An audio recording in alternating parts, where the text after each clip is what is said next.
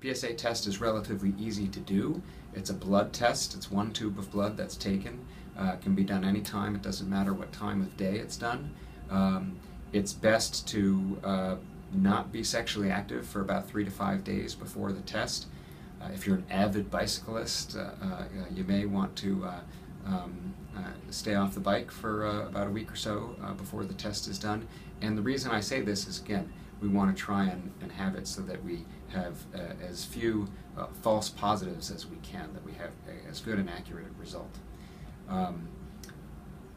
We use PSA in a few different ways to think about your risk for prostate cancer. One is looking at it over time.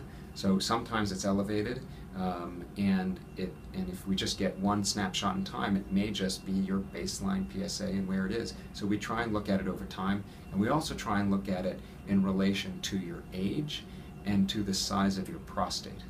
So we know that a larger prostate will make more PSA, and so we try and take that into account, and that's something that we call Psa density, where we look at the ratio of the PSA compared to the actual volume of your prostate.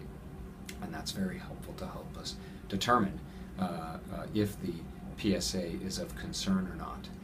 There are other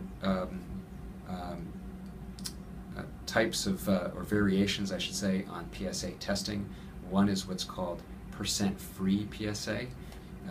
Again, I had mentioned that PSA is a protein that's in the blood. Some of it is bound to larger proteins, some of it floats freely, and if you have a lower percentage of free PSA, we think that may slightly increase your risk of having prostate cancer. So these are other methods of using PSA to try and help us better determine if it's from prostate cancer or not.